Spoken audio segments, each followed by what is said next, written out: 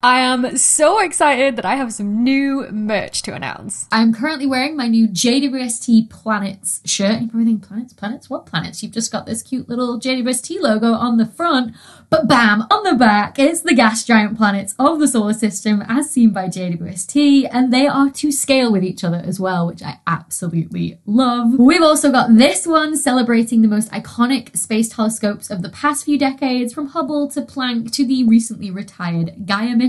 Euclid also makes an appearance on there, and without fail, whenever I make a video about Euclid, one of you, or maybe even 10 of you, will make the great pun of "here's looking at Euclid," which riffs off the famous line in Casablanca, "Here's looking at you, kid."